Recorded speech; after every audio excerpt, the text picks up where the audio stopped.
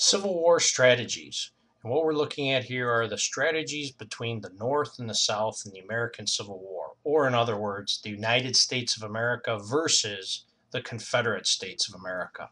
First thing I would like for us to notice the chart here, and this chart is going to provide us advantages on the left for the North and disadvantage for the North on the right. The first advantage that the North has is its population, and its population is seen here. And one will notice there's an extreme advantage for the North. In the United States, in the year 1860, there was approximately 31.5 million people. In the North, 22 million of these individuals lived there. However, in the South had approximately 9.5 million people.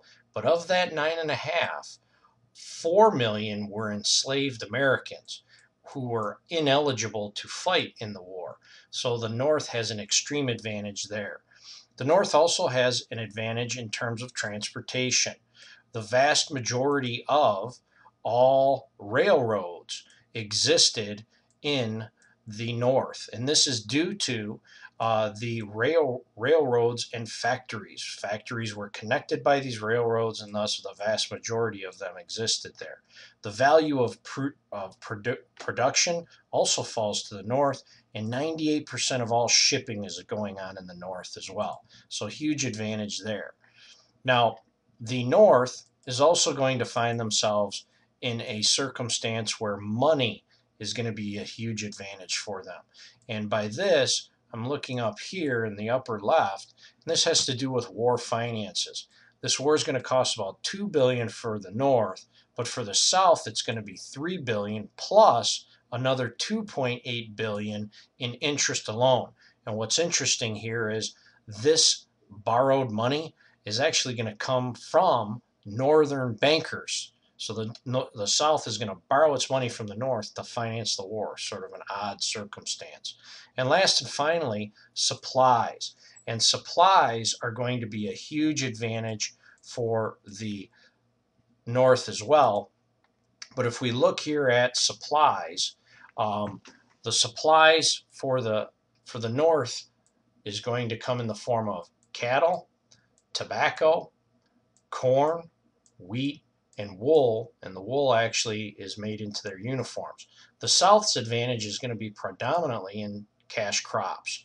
However, where the South is going to have some advantages, we're going to see here, is the fact that they're going to be defending their homes. Most of this war will be fought in the South. The biggest advantage they're going to have, which we're going to see in a moment, is the leadership of Robert E. Lee.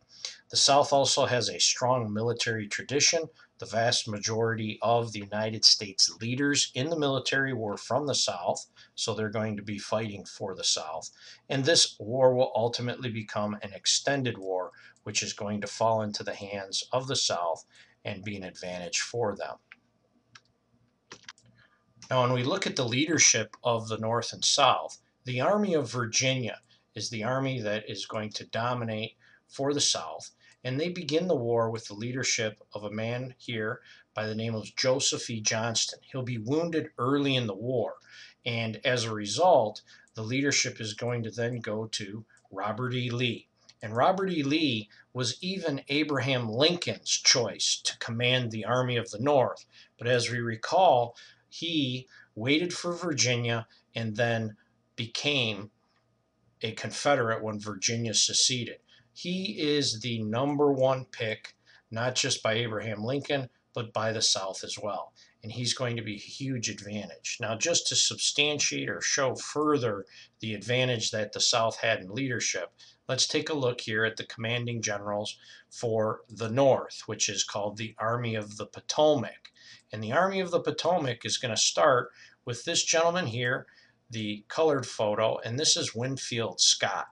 He is going to create the plan for the North, but he retires early on in the war and thus never really commands any troops. When he retires, the person that takes over is going to be this gentleman here by the name of Henry Halleck. And Henry Halleck was nicknamed Old Brains. He's going to be kind of the strategist behind this, but he's not a very good general in terms of commanding troops. So for this reason, he'll be set aside and be sort of the brains of the operation. But this gentleman right here is going to be George McClellan, and he's going to lead the troops. Now, McClellan will remain in place, but he will, as Lincoln say, have the slows. And so he's going to fall upon Irvin McDowell to move troops, but Irvin McDowell loses the first actual battle of this war, the Battle of Bull Run, and he is relieved from duty, and McClellan then takes over completely. When McClellan is there, he is going to actually be in control, but for a short time, a person by the name of Pope is going to command troops for a while because of McClellan's inability to move troops speedily, as Lincoln believed. Now, Pope will be here until he loses the second battle at Bull Run, and he'll be removed, and then McClellan will return to command, and McClellan will remain there until McClellan doesn't lose the Battle of Antietam, but it's a terrible, horrific battle, and we're going to lose the largest number of American troops in one day, the bloodiest day in American history at Antietam, and in doing so, Abraham Lincoln finally relieves McClellan from duty and replaces him with an individual by the name of Ambrose Burnside. And Burnside will remain here until he loses the battle at Fredericksburg. And then he is removed from duty. And when that happens, this guy here, Joseph Hooker, he is provided command of the army, but he ends up resigning just prior to the Battle of Gettysburg. And at the Battle of Gettysburg, George Meade is going to take over control.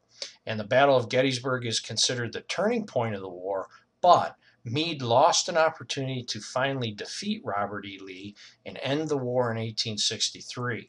And Lincoln is dissatisfied with his leadership, so he removes him. And ultimately, we end up with Ulysses S. Grant. And he will be the commanding general of the Army of the Potomac until this war is over. But one thing I want us to notice here in all of this is that Abraham Lincoln, seen here, he will have a serious problem with commanding generals, of finding that leader that can lead the United States to victory. In terms of the plans for the war, the original plan was created, as we said, by General Winfield Scott, and it was nicknamed the Anaconda Plan. And this is because the goal of this plan, as seen down here, is to basically surround the South. And the goal is, by creating this use of the Navy to surround the South and control the Mississippi River here, one will bottle up or strangle the South like an anaconda reptile and strangle its victim.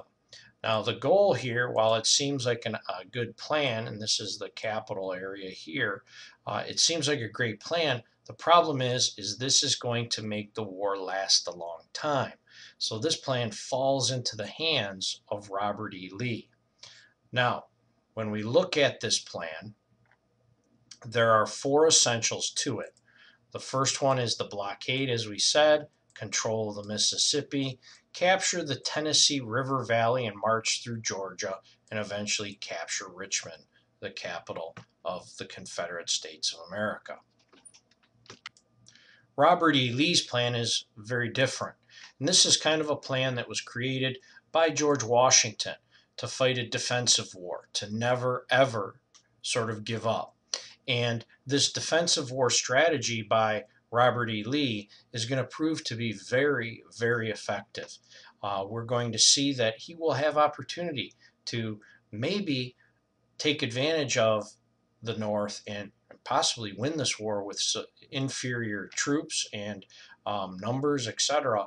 But he's going to end up losing the war because of some moves that he makes later on. Ultimately, this is the strategies of the war.